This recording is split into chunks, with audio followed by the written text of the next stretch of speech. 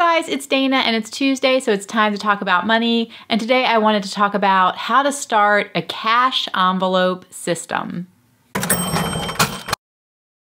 right, so in past videos, I've talked about how important I think it is to pay with cash. It helps you spend less, helps you be more frugal, and just because you feel it more when you pay with cash. But I've had a couple people say, well, what does that mean? Every time you get paid, do you just cash out your entire paycheck and you have all cash?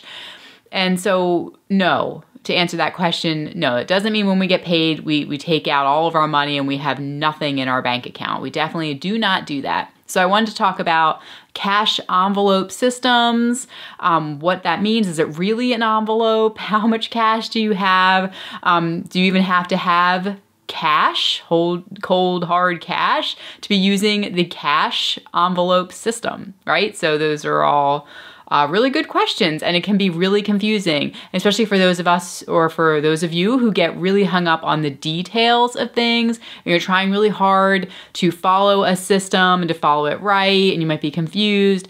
For example, if you are doing a cash envelope system, you might have different categories such as clothing, household items, food. Those might be different cash categories. However, a lot of stores such as Target or Walmart, or even your grocery store, if you go in there, maybe there's a shirt, there's a t-shirt that you really like, and you pick that t-shirt up and you're like, I'm gonna buy this t-shirt. It's a local t-shirt. Sometimes we have local t-shirts supporting the high school or whatever in the grocery store, and you might wanna buy it, but then that's a different category than your food. So what are you supposed to do when you get to the checkout?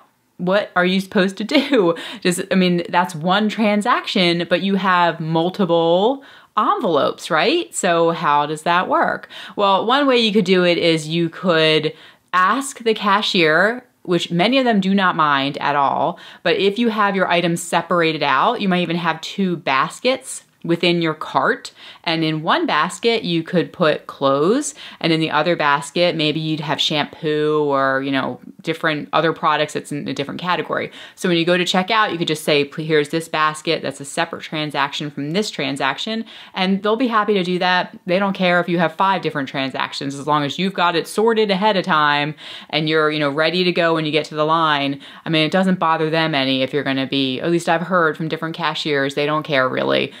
So you can have them separated out and to use the different categories. Or if you wanted to, if you knew that that t-shirt was $10 when you get to the checkout, then you make it all one transaction, but then take $10 out of your clothing envelope and stick it over into the food envelope, wherever you kind of stole from in that transaction. So if it's just 1 or 2 items, you could do it that way, right?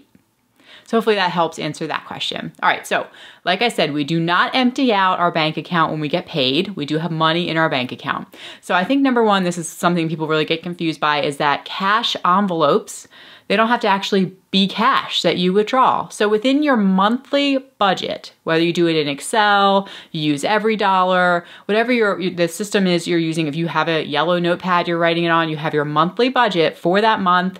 You project out before the month begins, all the money coming in and all the money going out. So within that budget, you might have a line item for clothing that says, I don't know, $100. That'd be a lot for us, but $100 for clothes for that month is what you have for your budget item.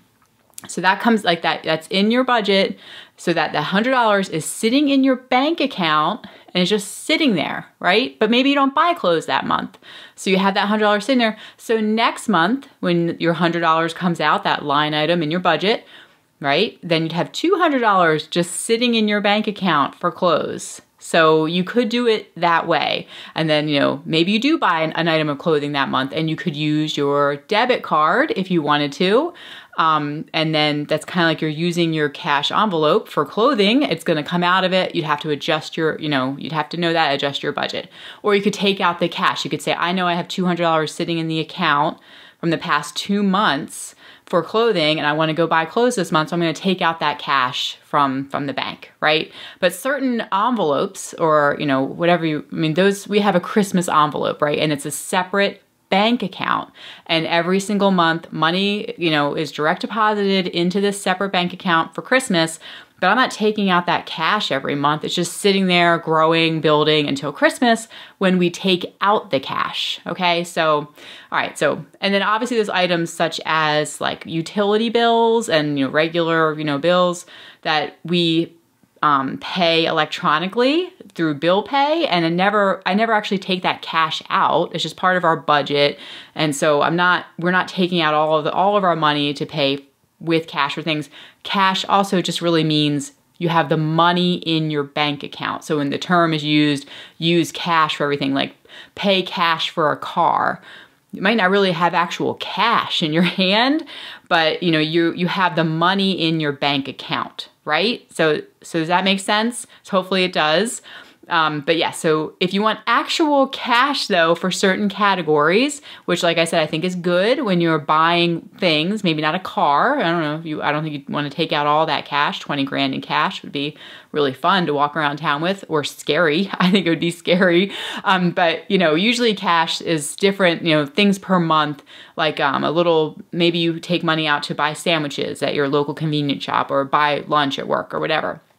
You have your cash envelope system for the month. And so, for example, clothing. It's a good example, right? So clothing. All right, so how are you going to hold that cash? So you're going to have $100 that month for your clothing, and you want to take out the cash because you're going to want to buy clothes this month. So in the beginning of the month, you take out that cash, or the first time you get paid, however you're going to work it, your first paycheck comes out, that $100 is coming out for your clothing, so you take that out.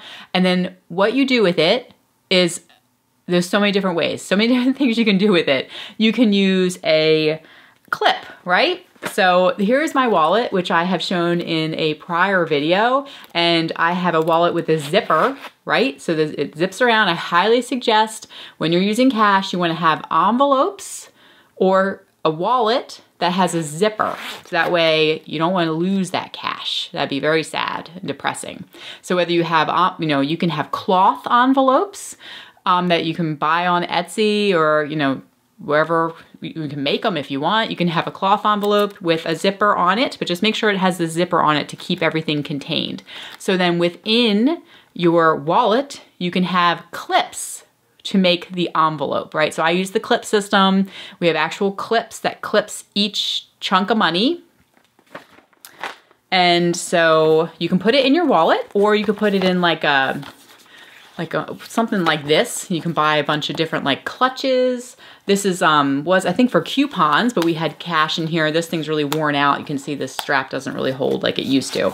But so you can use something like this where you put the cash clip system inside of it, and then each color clip signifies a different category. I even, sometimes write on top of these clips so I know what it is. So you don't have to actually use an envelope. You can use these clips to clip the money together, and then you stick it into whatever vessel you want to, a clutch, a coupon case. You can go and get clear, these thick, clear, like they're for makeup and stuff. I don't know how to explain it with a zipper on it. I've gotten those at Walgreens or CVS, and you can use that for your cash system. It's really whatever works for you.